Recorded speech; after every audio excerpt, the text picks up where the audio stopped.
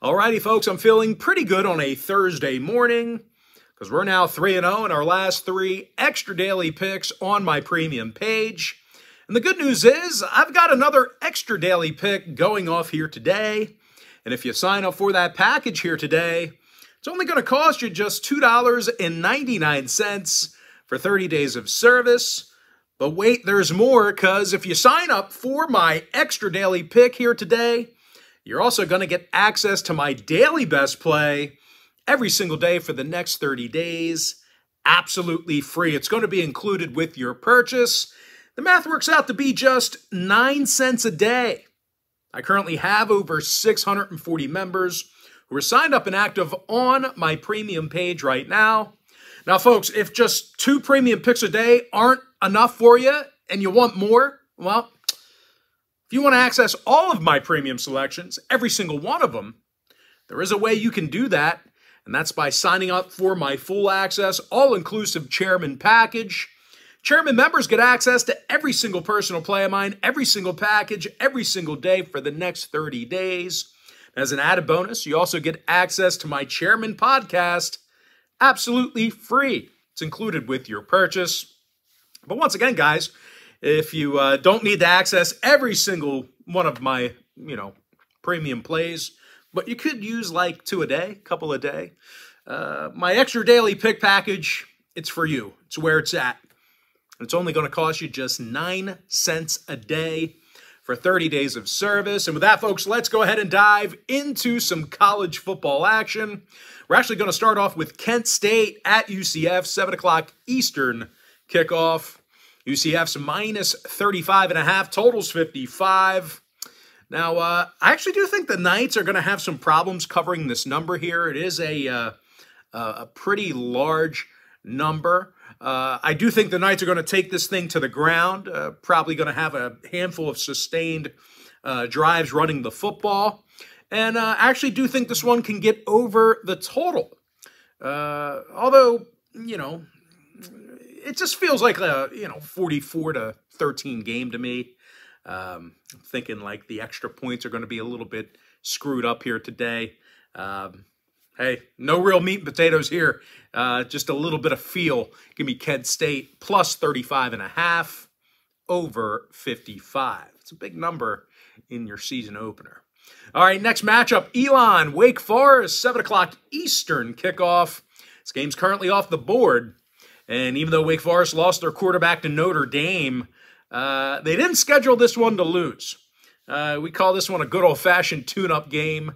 If you have a son on the Elon squad, they could be in danger of some serious injury today. Give me Wake Forest getting the job done against the spread. All right, next matchup, Rhode Island, Georgia State, 7 o'clock Eastern kickoff. That's another one that is still currently off the board. Georgia State, they have better athletes, and they actually had a couple of key victories last season against the likes of Southern Miss, Old Dominion, and Army. The Panthers also had an explosive offense, and they do return some key starters from that unit. And even though Rhode Island on the other side had a couple of marquee wins over some FCS schools last year, they did suffer losses to the likes of New Hampshire, William and Mary, and Delaware. Really no comparison.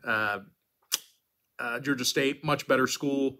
Rhode Island played some really terrible defense in a lot of those games last season. Georgia State should be able to score 1 million here. Give me Georgia State getting the job done against the spread.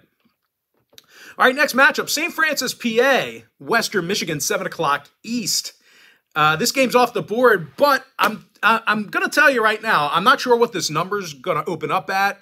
I am assuming it's going to be pretty high, going to be a big number, probably double digits. And I'm going to assume no one's backing the Red Flash in this one. The Red Flash is the nickname of St. Francis, PA. But I'll tell you this. St. Francis has little issue moving the football. At least they had little issue last year. They scored more points a game than most teams in the FCS. They hung 52 on Merrimack, 51 on Duquesne, and 57 on Long Island University. They're facing a Western Michigan team who had one of the worst offenses in the MAC. These guys scored 23 points or less in 9 out of their final 10 ball games in 2022. They also suffered outright losses to the likes of Northern Illinois, Bowling Green, and the Ohio Bobcats. So although there is a discrepancy in talent, it's not a huge discrepancy. And once again, I think this number is going to be insanely high. I think a lot of money is going to go in the Broncos. Some folks probably never even heard of St. Francis, PA. But I like them to cover any type of number here. Give me St. Francis of PA getting the job done against the spread. All right, next matchup, NC State, UConn, 7:30 p.m. East. NC State's minus 14 away from home, totals 46.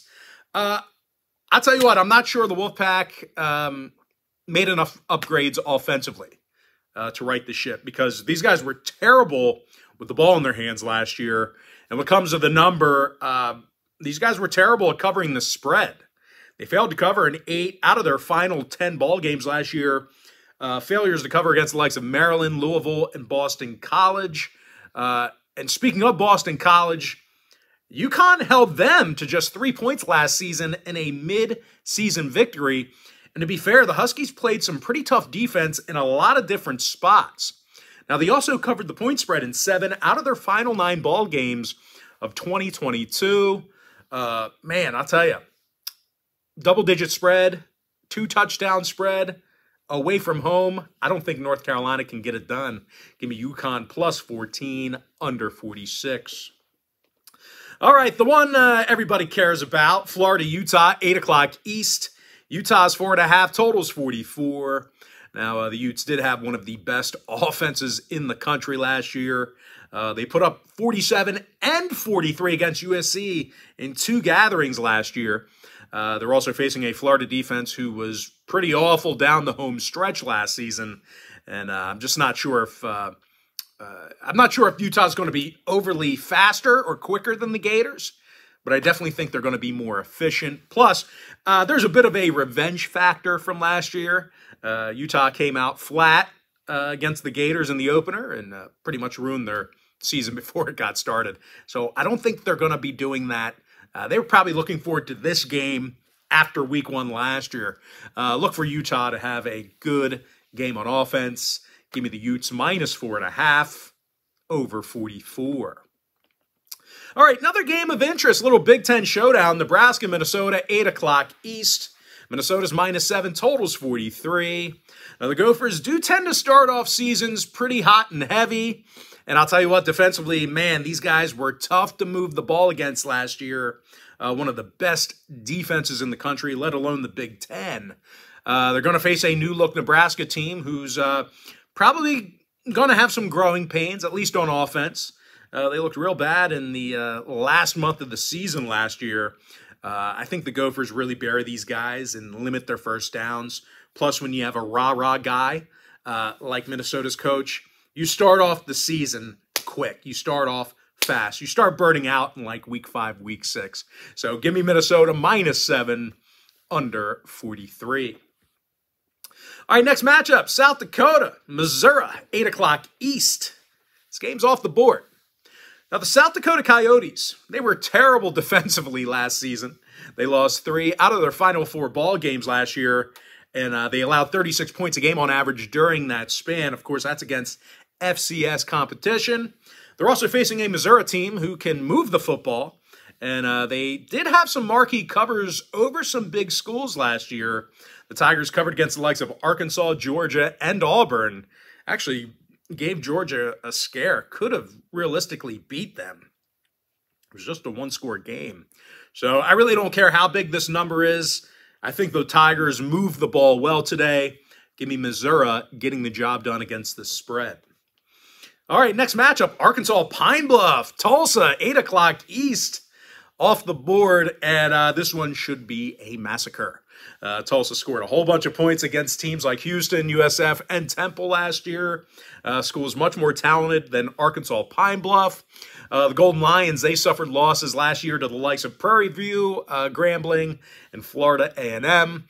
They also gave up a whole lot of points. This is going to get ugly. Give me Tulsa against the spread. All right, next matchup. NCAAF taking on UAB, 8 o'clock East. That game is off the board, and I do expect UAB to come out here flat. Tough to get up for NCAAF in your opener. And I also have to assume we'll see a large number in this one when it's finally released with regard to the spread. Now, the Blazers were a terrible covering team last year.